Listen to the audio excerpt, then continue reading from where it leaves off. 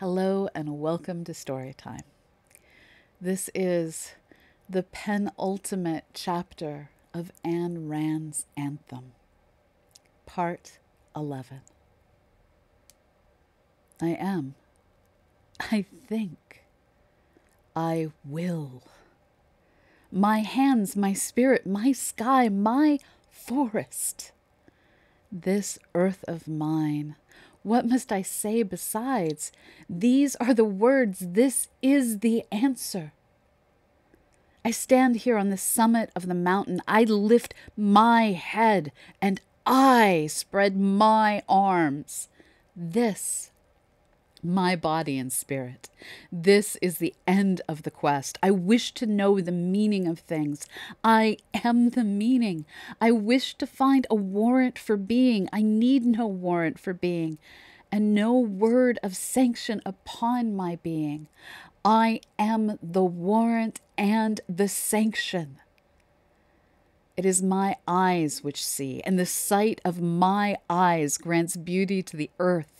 It is my ears which hear, and the hearing of my ears gives its song to the world. It is my mind which thinks, and the judgment of my mind is the only searchlight that can find the truth. It is my will which chooses, and the choice of my will is the only edict I must respect. Many words have been granted me, and some are wise and some are false, but only 3 are holy. I will it.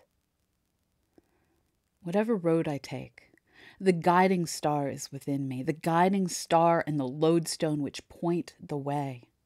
The point is but one direction, they point to me. I know not if this earth on which I stand is the core of the universe, or if it is but a speck of dust lost in eternity. I know not, and I care not, for I know what happiness is possible to me on earth, and my happiness needs no higher aim to vindicate it. My happiness is not the means to an end. It is the end. It is its own goal. It is its own purpose. Neither am I the means to any end others may wish to accomplish. I am not a tool for their use. I am not a servant of their needs.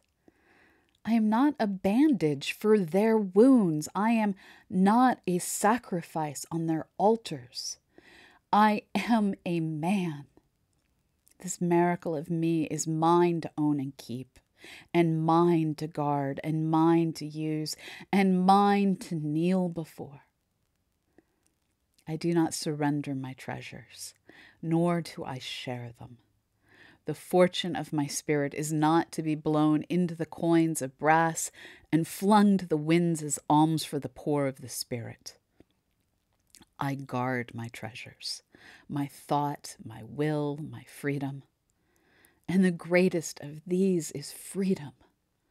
I owe nothing to my brothers, nor do I gather debts for them. I ask none to live for me, nor do I live for any others. I covet no man's soul, nor is my soul theirs to covet. I am neither foe nor friend to my brothers, but such as each of them shall deserve of me. And to earn my love, my brothers must do more than to have been born. I do not grant my love without reason, nor to any chance passer-by who may wish to claim it. I honor men with my love. My honor is a thing to be earned. I shall choose friends among men, but neither slaves nor masters. And I shall choose only such as please me, and them I shall love and respect, but neither command nor obey.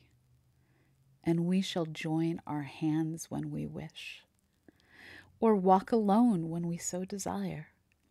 For in the temple of his spirit each man is alone.